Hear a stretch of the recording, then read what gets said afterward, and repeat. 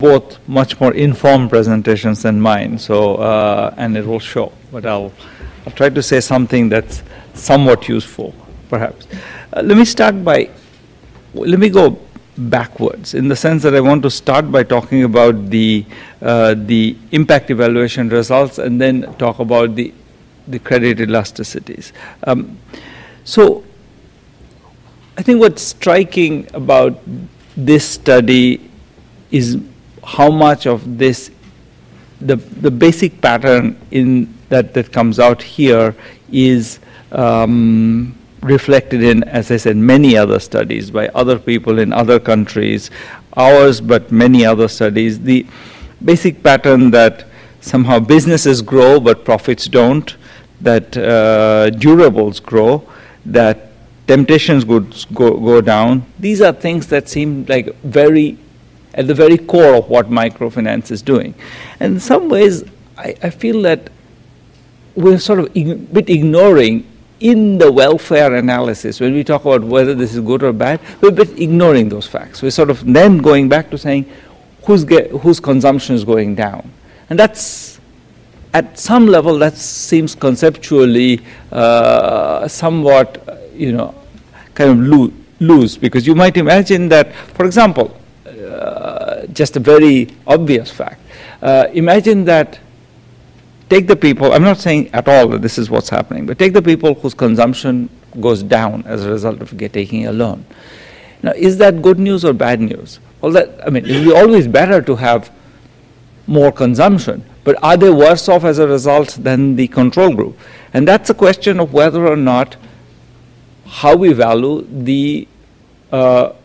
what they have done with the money. So imagine that I have to buy a TV, and the TV costs $600. I have $300 in a loan from Compartamos. What do I do? How do I find the other $300? Well, maybe I cut back on consumption. Maybe I stop buying things I would have bought, or put it the other way around, maybe in repaying the loan, maybe I get $600 in a loan, and then in order to repay the loan, I sacrifice many things I consume. Some of those are temptation goods. Others are perhaps not what we will call temptation goods, but maybe I spend less on tasty food. I buy cheaper food. Am I worse off or better off as a result of that? That's a question that, without actually having some way of welfare integrating the purchase of durables with those other things, it's hard to have a view on what's going on, whether this is good or bad for people. So when you say that certain groups are potentially worse off, that I think is exactly the right question to ask, but I think we need to kind of take into account what is the process that people are going through. They're going through a process of potentially transforming their consumption. They were spending, they had no option of getting a TV, so when they wanted to do something fun, they were going out and spending money on, let's say, eating out somewhere or buying some food on the street that looked tasty, and maybe that's where they're cutting back. If they're cutting back there, is that a welfare loss or a welfare gain? Is it that the fact that they have now, they own the TV, which makes them very happy, and they have sacrificed something else? Is that on net? How do we look at it? So I think we need to somehow take seriously the fact that consumption is not just what we measure, which is typically flow consumption, but also the consumption of the services from the durables. Now, if you ask me how to do that, it's not obvious, but we need to somehow come up with welfare measures that are sensitive to what's happening. Pursuing that point, the other place where I'm troubled is in this fact that everybody's businesses grow, but their incomes don't. Now, what's the welfare impact of that? They're working harder. Presumably businesses grow, they're working harder. Should we typically, what we do is we don't value people's time when we calculate profits, because we don't really know how to value people's time because people don't work full time. But at some level, we want to clearly, when we talk about welfare, we need to integrate the fact that for whatever good or bad reason, this is making people, the loans are inducing people to do more stuff without getting much more back from it. And presumably that's bad news, but I don't know how much bad news. I think calibrating that would be important. So general point, we need better welfare measures. Otherwise, it's hard to know what's going on, given that we are sort of, the economist instinct is to sort of tell this whole narrative of many things happening and then look at either sort of consumption or self-reported well-being, both of which have their deficiencies. And I think we need to be able to, I think part of where I feel like, especially in a world where we want to acknowledge that the impacts are complex and that some people benefit and some people lose out, how do we aggregate these things seems key. And I feel like we need to, as economists and other social scientists involved in this, we need to do more about this.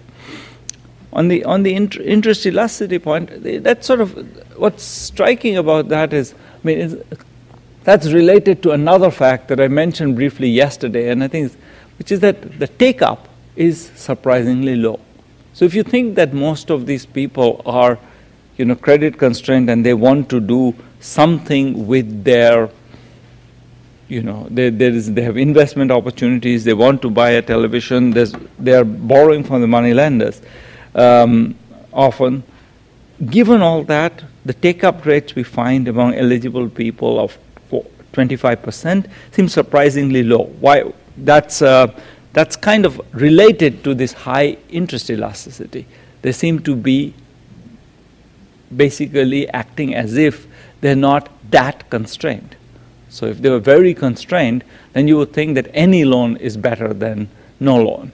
And that's not how they're behaving. They're behaving as if, a loan is an option. I could use it for something that would be interesting to do, but maybe better not if the interest rate is too high, or if even if the loan is available at fairly low interest rates, people don't seem to want these loans. And one of the things that's really puzzling to me is that that's in a world where many of these people have the median level of borrowing in the baseline in our data was much more than in the India data that I presented yesterday, the Spandana data. The median level of borrowing in the baseline was much higher than the loan size. So they had already borrowed much more than this loan would give them.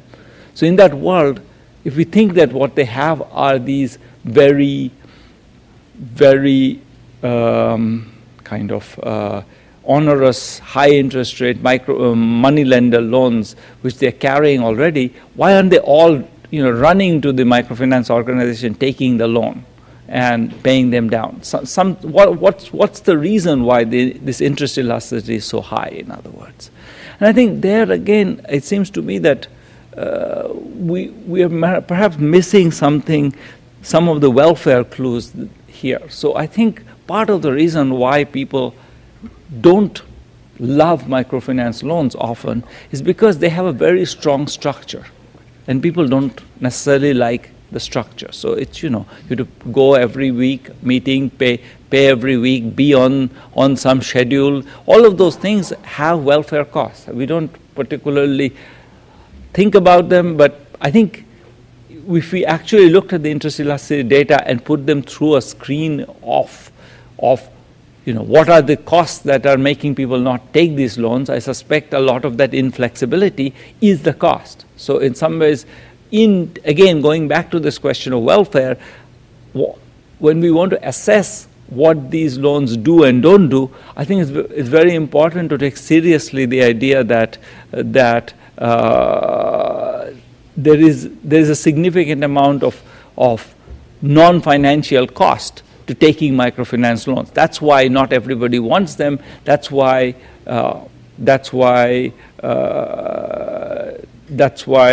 the interest elasticity is high.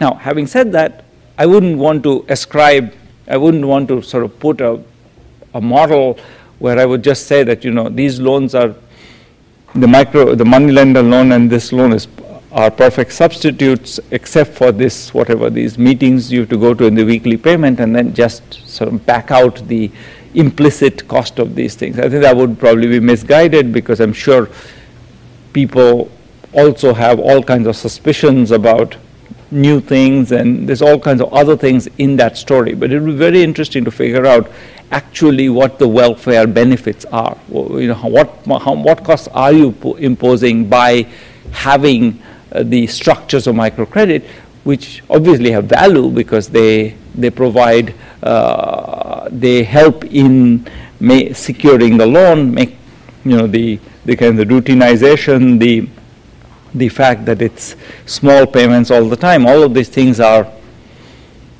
value. They're costed in on the lender side. The lender's cost the fact that I have to send someone to collect the money every week.